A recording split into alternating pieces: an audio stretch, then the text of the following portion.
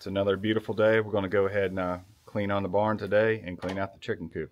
And it's a great day to also talk about compost and deep bedding. Let's get busy.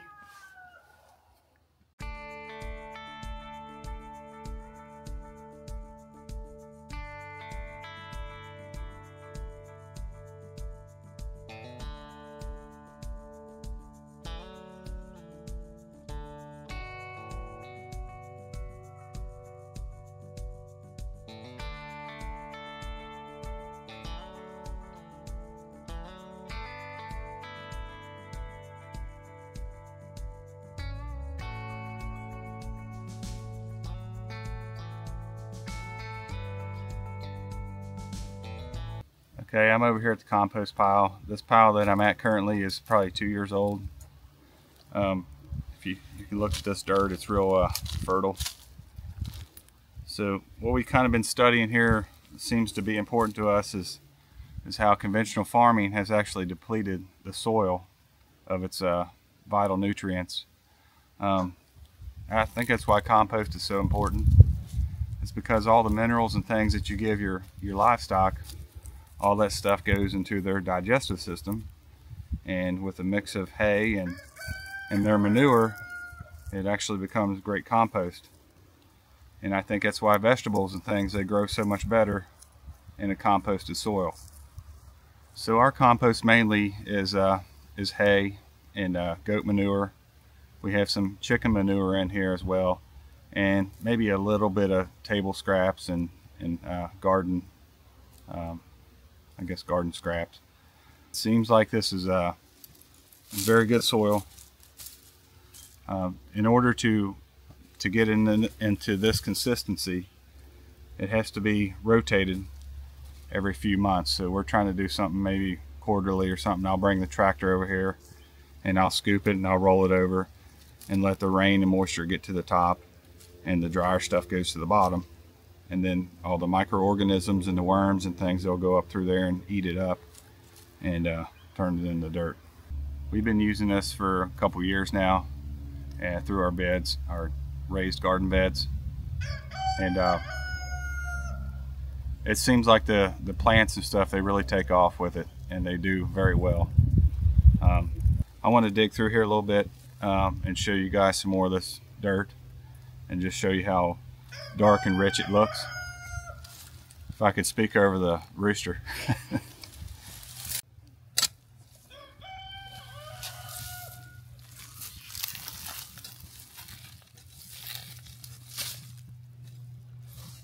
Yeah, as you can tell, there's how dark and rich this soil is. It's not completely broke down, but it's in pretty good shape to use in the garden this year. I'll take you over here and show you what a fresh pile looks like, which, you know, it takes a year or two to get this consistency. So down here to my left, that is some compost that's just about a year old. So as you can tell, it's not ready yet. It's not really broken down. It's got a lot of hay material and stuff in it. I plan on taking the tractor over here, and I'm going to turn this because it's time to do it. So as I dig through there a little bit, you can see how it's turning dry. See that dry stuff there? It's kind of hard to tell, but this stuff's a lot drier than what's on top. So we'll just rotate this around, and we're supposed to get some rain this week, and hopefully it'll turn. I don't think we'll be using this year because it's not going to be ready, but I think we'll have enough in that other pile over there. Okay, so this is the hay and manure that we just brought out of the barn and brought over here. And we'll just pile it up here. I'll kind of scoot this out of the way. We'll make our own separate pile for the new stuff, so we kind of know our rotation of what is good or how old it is, and go from there. So the compost directly behind me here, that compost there is roughly around a year old, and it's not ready yet. It's got a lot of dry material in there, so we need to rotate that and get it going a little bit better. Right down below me here on the On this side is the stuff that we just brought out of the barn. We'll make a separate pile for that, so we kind of understand, you know, what's ready and what's not ready, or how old a pile is compared to another pile, and we'll go from there. I want to show you the process of one of our compost mountains, as the boys calls it. So let me show you what that looks like now. So this pile right here was all the way up to about right where this branch was. It was massive, and it broke down over, I guess, a year maybe? Yeah, probably about 6 months. Oh, okay, 6 months. Yeah, because that would make sense. That's when we did that in spring. In spring, we brought it all out and we piled it there, and it was just so huge. But you can see the progress over time, how much that is actually broke down. Now, we was going to do this with a wheelbarrow and just kind of get some of the deep bedding out of the barn, but we're just going to pull out the big gun to get the tractor to get it done quicker so we can enjoy this beautiful day. Okay, we're back at the barn here. What we wanted to talk about also is we choose to do the deep litter method. That consists of layering hay down as they soil it. We add an extra layer just of clean hay, and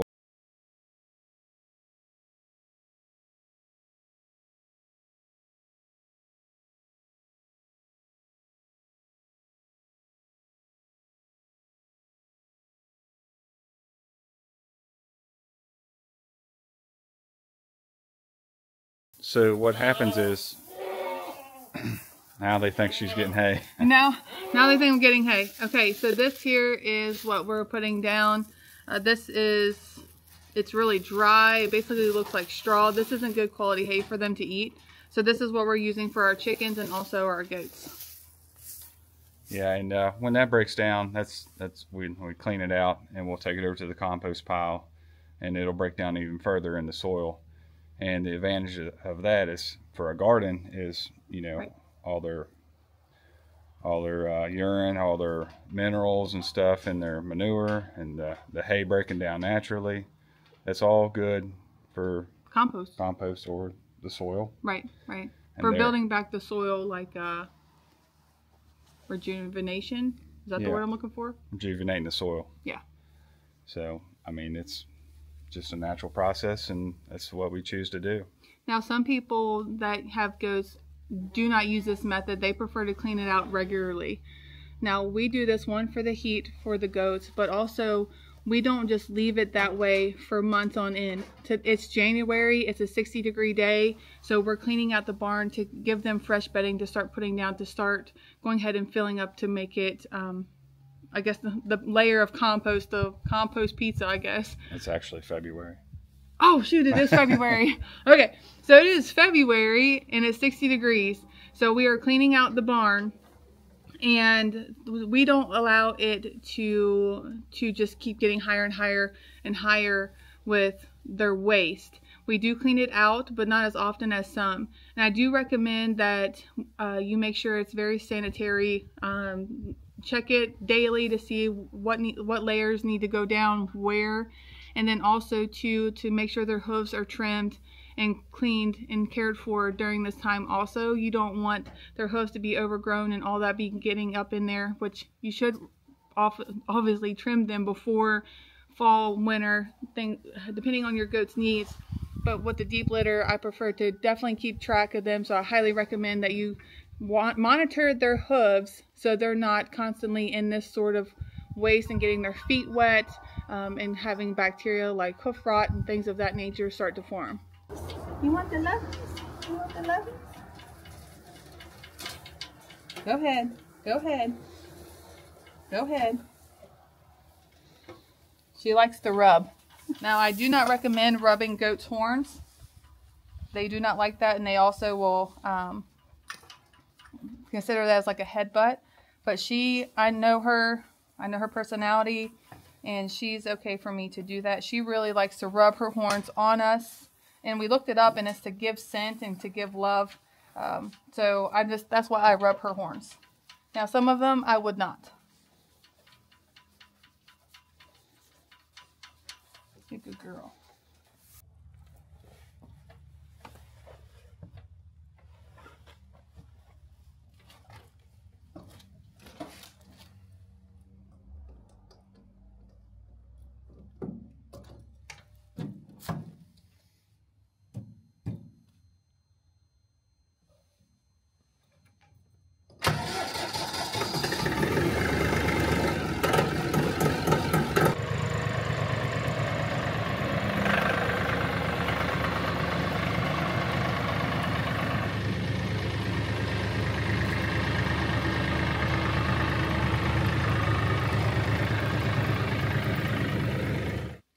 We currently got the gate off the front of the barn so we can get in here to clean out with the tractor. Justin is scraping over here to bring where the tractor can't get into the pathway, the alleyway where the tractor is able to pick it up and clean it and get it out of here. Now we do have the girls in their outside paddock. We sectioned them off. Normally we do have them out on grass, but there's really not much grass at the moment. So they're just gonna, so then we could just go right through the alleyway and out. But we really don't want to track a lot of mud and there's not much grass. So this is what we're gonna do, is just pull in, he's gonna scoop and pull out and go take it to the compost.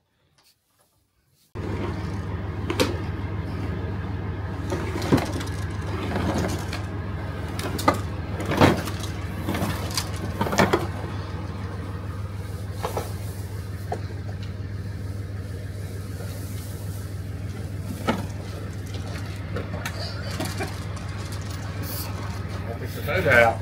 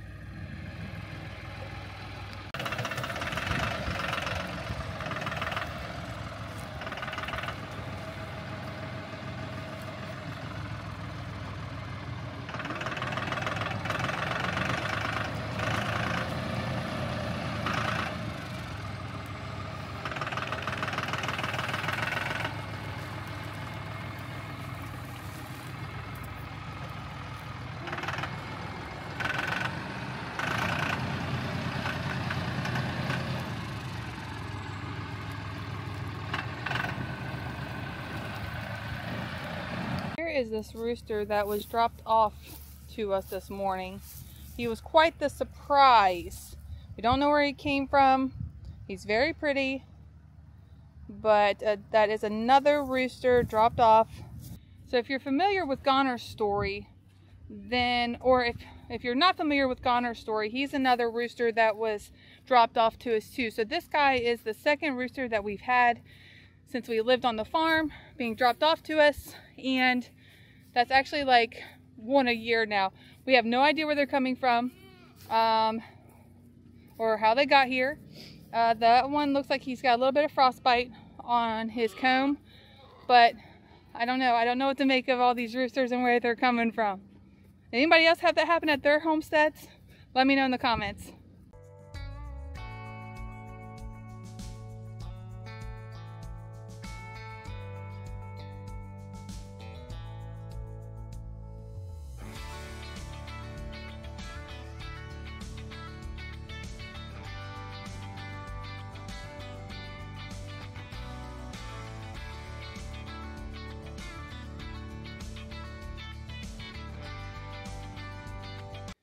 We have now got all the majority of the compost hay out of the goat barn, and we left a thin layer down and put fresh hay over the top of it. So now we're going to go ahead and fill up their feeder. We got that back in place, and we're going to put this other gate up for the goats, and then we're going to let them back in.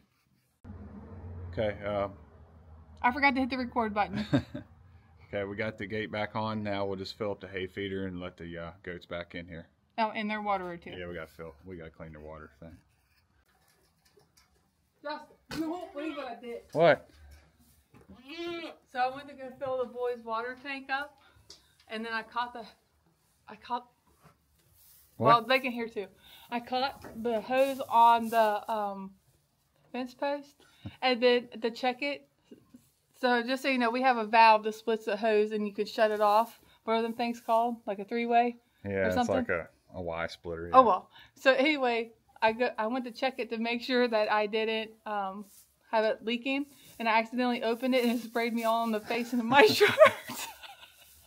Look at my shirt. I know, that's it. So. And he's seen it too. It sprayed me right in the face. It got on her shirt and it got on her face, and she was cracking up. And I didn't do it but once. I did it twice. I'm soaked. I need to go change. Yeah. Okay.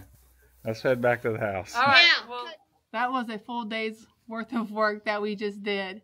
So we're going to go in and enjoy some family time, and we hope and pray that you enjoy your day with family as well. Please like and subscribe. We'll see you on the next video.